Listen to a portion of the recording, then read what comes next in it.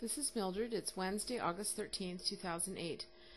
I didn't get any new calls from my marketing, but I was able to reach several people I hadn't talked to before and set 3 appointments today. I also did 1 presentation as well as follow up with my new builder and her friend.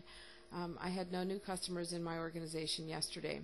Since I'm only leading one person at the moment, I guess just helping her work through her fears by sharing my fears and encouraging her to add names to her contact list, as well as sharing my experiences of approaching people that I know is the way that I'm leading by example. I had the opportunity today to make a decision that was not necessarily a popular one. My kids planned a picnic for this evening. It was just one of those spontaneous, let's go to the lake and everybody bring their own food kind of thing. No particular reason or anything.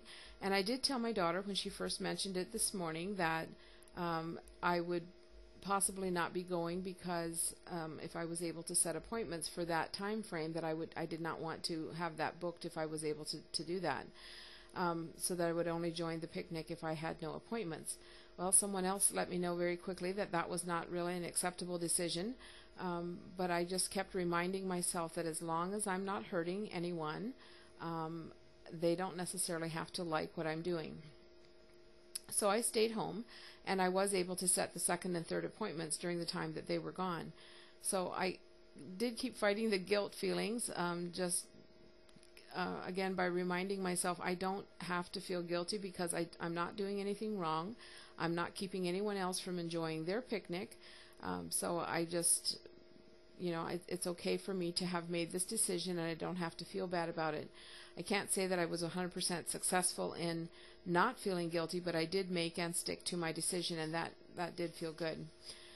I've been thinking about the challenge that was put out Monday morning on the leaders call about approaching strangers about our business. Now, I don't get out and about very often, and so I was a bit hesitant to take that challenge, partly because I wasn't sure that I would actually be physically in a position where I'd have strangers to talk to. So in talking to my builder today and trying to come up with names for her contact list, I noticed that she was kind of doing the same thing, of people that she knows but she's afraid to talk to. And I realized that I also have people that are still on my list that I have not ever approached about my business because I was afraid of what they would think, and I didn't want to be seen as the pushy person. So I'm giving myself the challenge to approach at least 3 acquaintances by Monday. I'll probably use the "can you help me" approach, but it may be different for everyone. But whatever I use, I am committing to 3 by Monday, and I will be reporting here how that goes.